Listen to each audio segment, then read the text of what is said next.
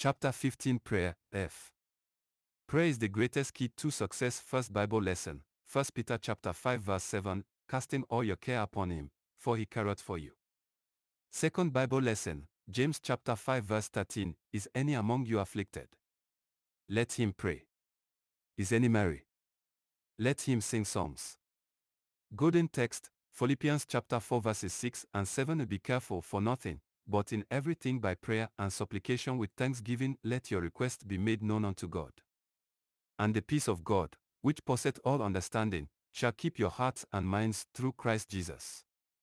Brethren, we shall commence the theme of our lesson this morning with 3 spiritual songs. 1. Prayer is the bullet of the children of God only if offered with faith. 2.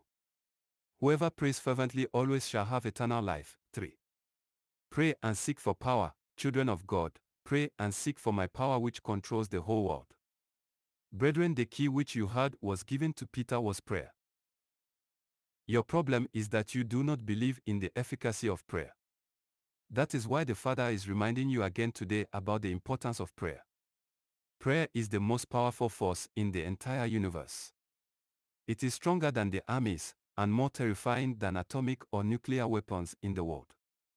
In these perilous and dark days of fear of nuclear annihilation, famine, terrorism, alcoholism, drug abuse, sexual perversion, herpes and AIDS, the only silver lining is prayer. Prayer is our only hope of victory in everything, and the promoter of holiness. Prayer is the remover of all obstacles and adjuster of all disputes. It is only prayer which can reveal the Holy Spirit and His mission to you. Prayer changes people, things, and circumstances. But yet, it is this greatest force in the world that is so infrequently used. Prayer is the greatest spiritual weapon where there is no peace, no money, and no stability in the family. The most needed enabling force should be prayer. If you are a celebrated fornicator, drunkard, thief, a short-tempered person, you can only find solution in offering prayer to the Father. If you look for peace, wisdom, riches, spiritual power, fast and pray, you will find immediate solution. Fighting, quarreling, fastidiousness cannot help you. Those who have no wisdom, knowledge, understanding, and the fear of the Lord should pray and ask the Father for them. If you are not happy, joyous, or you are afflicted, pray. This is the greatest spiritual weapon. All the prayers, songs, visions, dreams, preaching you render are fighting weapons. If you are weak, pray and ask God for energy, and He will certainly restore it for you. If you are unable to practice the gospel or pray, fast and pray to the Father, and He will find adequate solution for you. It is pathetic and rather baffling to hear people saying that they cannot refrain from anger, theft, fornication, drunkenness, and other evil tendencies. Why not surrender all these things to God? If your family, community, and village are not willing to serve God, you have to give it to the Father in prayers, and you will rejoice and glorify God that you did. He will bring all of them into the kingdom when you least anticipate. If you have a husband or wife who is a celebrated flirt, surrender it to the Father in prayers, He will change him or her. If your children are stubborn and truant, in the same vein, surrender it to the Father, He will bring you immediate solution. If your beloved husband, wife, brother or sister is stubborn or backslides from the service of God, pray, and the Father will bring them to the path of sanity and rectitude. Our weapon of war is prayer. Prayer gives you all that you want. If other countries take up arms against you, do not wage war against them, simply surrender them to the Father, He will fight and win victory for you.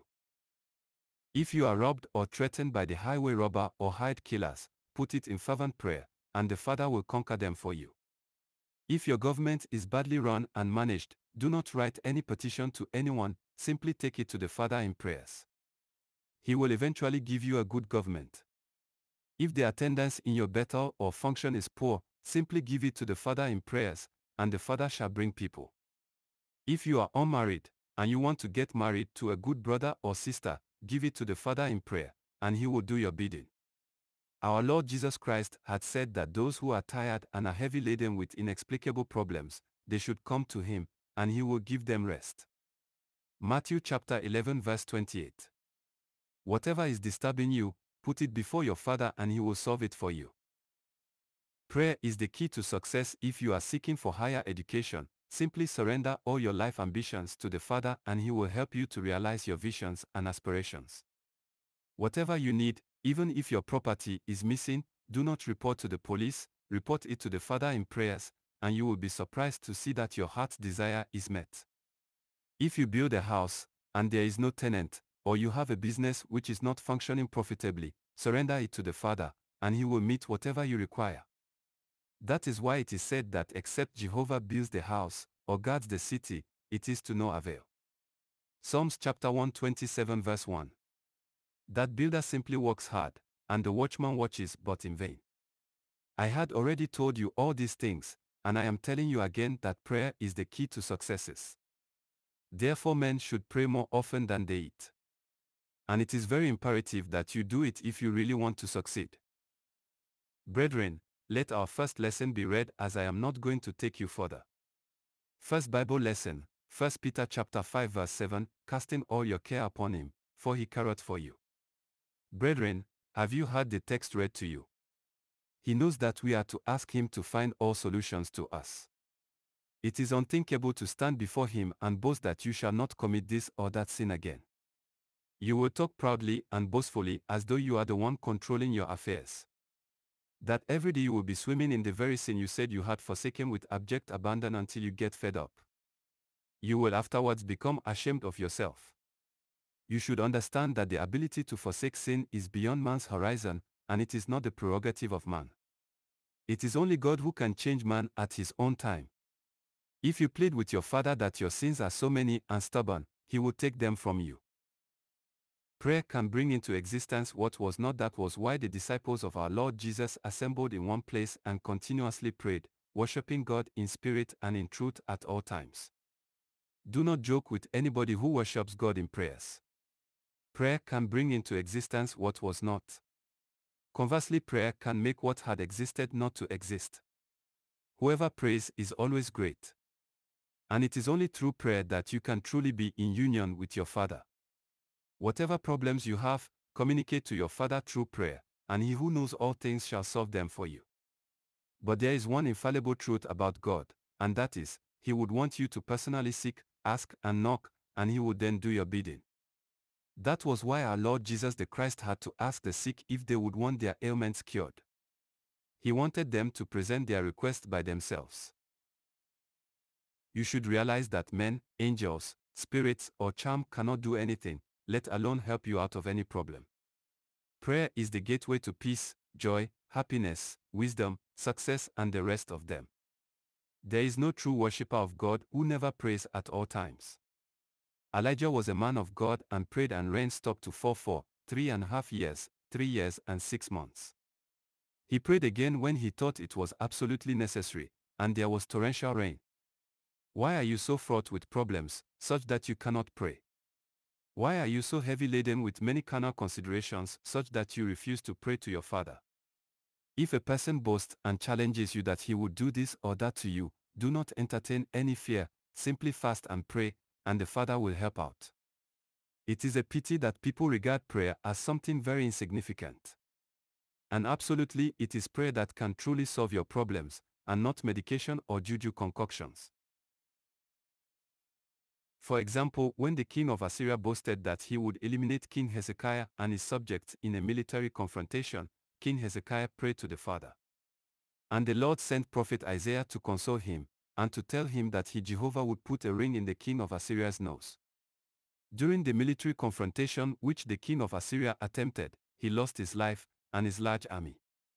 The Father fought for King Hezekiah and won the victory for him. Prayers can stop highway robbers from visiting you. If highway robbers threaten to kill you and to steal your property, do not get despondent. Pray to your Father, and all things shall be overcome for you. It is pathetic that you have the key of powers in your hands, but you are still groping helplessly as a blind man. Everything is within your reach, but you have refused to use the key, which is prayer, to open the door of your success.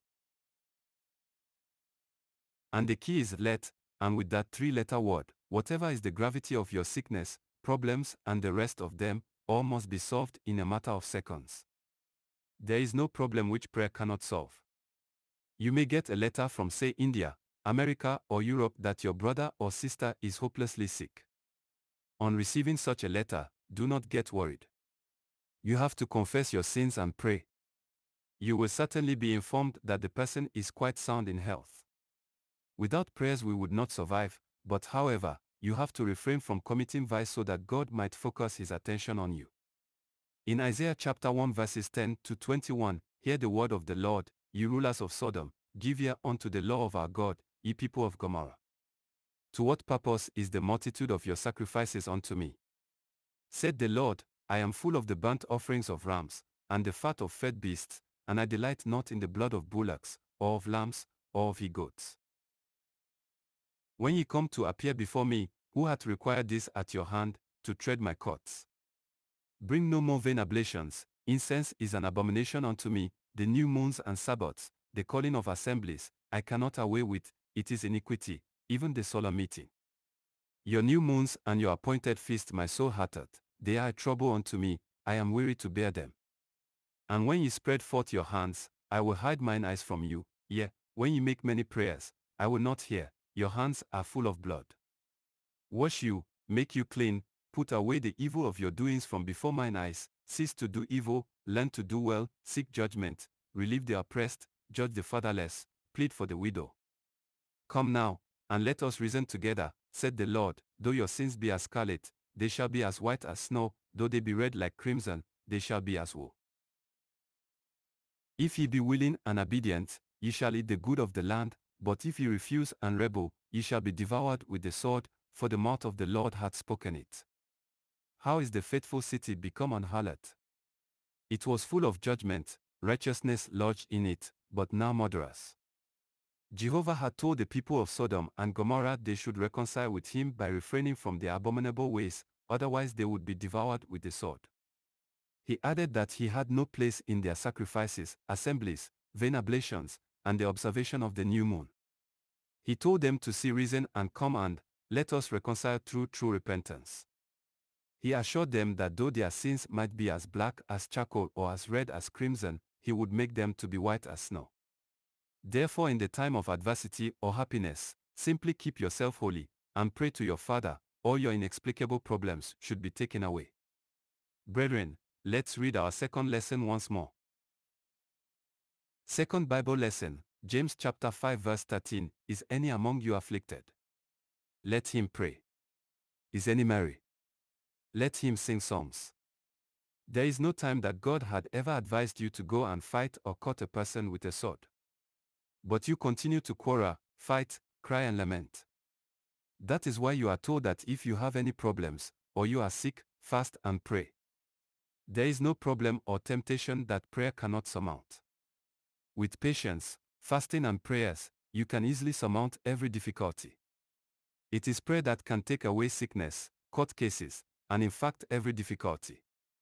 It is erroneous to say that prayer cannot solve certain types of problems and sicknesses. The hidden power in this kingdom is prayer. If prayer cannot solve problems, what else can it do? You could have better said that it is not a thing which education, position, riches can solve.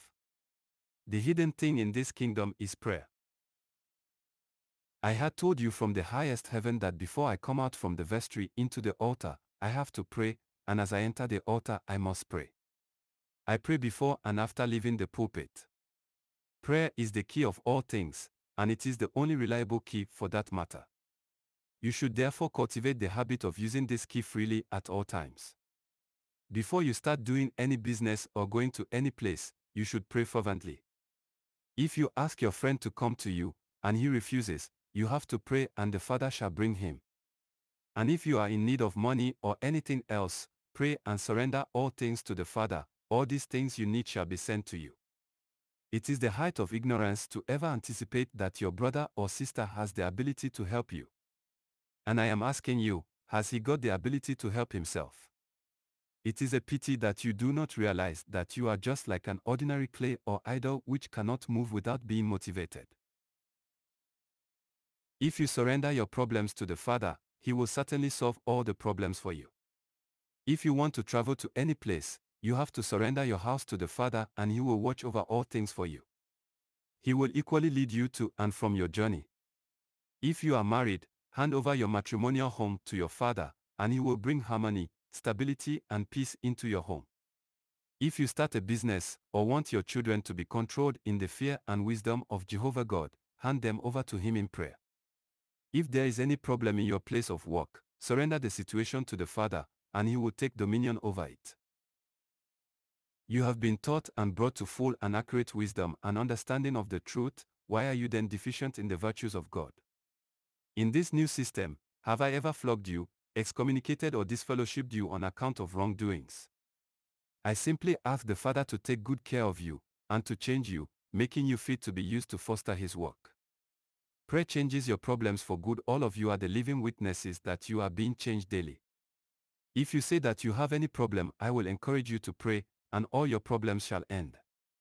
If there is any problem in the family, simply pray and hand over such problems to God, and he will take dominion over it. After all, we do not offend any person except God himself. We have to plead with him to forgive us all our sins. All wailing, crying, and lamentation should be forwarded to him. He is neither a blind, dumb, or deaf God. He is closer to us even than the teeth are close to the tongue. He is in front and behind you at all times. He cares for you every minute of your life. This is a short gospel, but it is also of great importance, and it is the key which unlocks the gate of this kingdom. Every other thing such as vision, dream, even the gospel, emanates from prayer. Love, joy, peace, and other good things are derivable from prayer. If you knew that you had gone astray, put it in fervent prayer and the Father will give you divine guidance and directives. If you have any problems, do not tell them to people because they have no solutions to offer you, but put them before your Father. If you tell your problems to people, they will only laugh at you, making the whole thing a public issue. But if you bring them to your Father in prayer, he will solve them for you before you will ever realize them. It is your Father who can solve your problem, your sins notwithstanding. But if you really want your prayers to be efficacious, ensure that you confess all your sins wholeheartedly, and do not hide anything from him. If you are a fornicator, a thief, liar, swindler, a murderer or backbiter, do not fail to expose all to him. He will pardon you and solve your problems no matter their gravity. Be truly repentant of all your sins, and he, being God of sufficiency and goodness, shall forgive you and do your bidding. If you have no wisdom, faith, understanding, ask your Father to give you through prayers. He has the key to open the door to all good things. Brethren, I am not going to take you further. Let our golden text be read.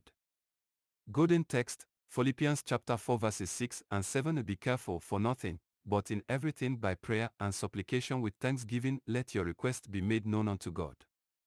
And the peace of God, which passeth all understanding, shall keep your hearts and minds through Christ Jesus. The efficacy of prayer. I want to tell you two short stories about the essence of prayers. There was a city where highway robbery was the order of the day. Theirs was not a question of robbing people in the night, it was done with military precision in broad daylight. The robbers would deliberately send notes to notify their victims of the day and time they will strike. There was one great woman who was extremely rich, whom they wanted to rob and possibly kill if she would ever resist their daring venture. But on that eventful night before she slept, she prayed that God should give the robbers something to do. Because if they have something to do, the tendency to steal or rob with violence shall not arise. It is not their wish to steal or rob with violence. Nevertheless, give them what to do or eat so that they abandon this notorious life of violence and crime. Little did she know that the robbers were already hiding in the house, and they heard all that she had said. They were impressed, and so too went out to blow whistle for the rest to come. When they came out, the two gang leaders intimated the rest of them of the good prayers the woman offered for them. This prayer had saved them and her. They promised not to steal any of her property, or threaten her life or her household. They left, stealing nothing and doing harm to nobody, and suddenly within a week, all the thieves got jobs, and never stole or killed people again. They lived useful lives as good citizens of the community, contributing their own quotas for the betterment of the society. Another story is about a king who was exiled by his subjects. The king was extremely rich and had many children. Of the number of his children, 100 were lawyers, and the king hired 200 lawyers to plead for him in court. They bribed and made juju concoctions to ensure that the exile bid was stopped, but all to no avail. The king was still sent on exile. When a prophet heard about the incident, he went to inquire about it. The children confirmed that he had been sent on exile. The prophet asked them if they had prayed for God to take dominion over the whole issue.